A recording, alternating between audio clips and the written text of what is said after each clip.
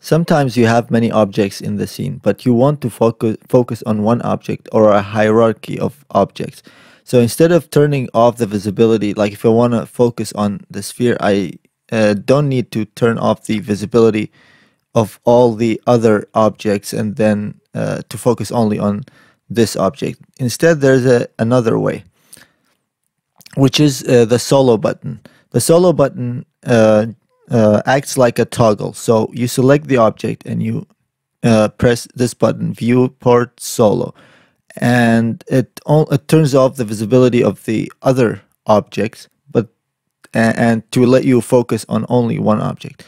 But what if you have a hierarchy of objects? If you select one object and then toggle the visibility of that object, its children are not going to be visible. So what you need to do is to turn on Viewport Solo hierarchy. So this object contains as children the cone, another cube, the second cube, and a figure and a third cube.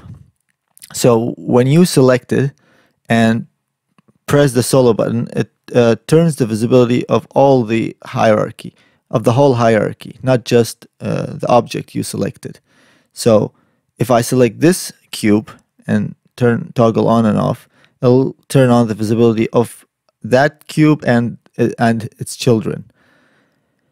But what if you don't want to go back and toggle on and off the solo button? You want it to be automatic. So what you need to do is click and hold on this button and toggle on Viewport Solo automatic. So now when you click a hierarchy, automatically it knows what that it is a hierarchy and it'll show it. If you select this sphere, it knows that you only need to see the sphere and it doesn't have any children.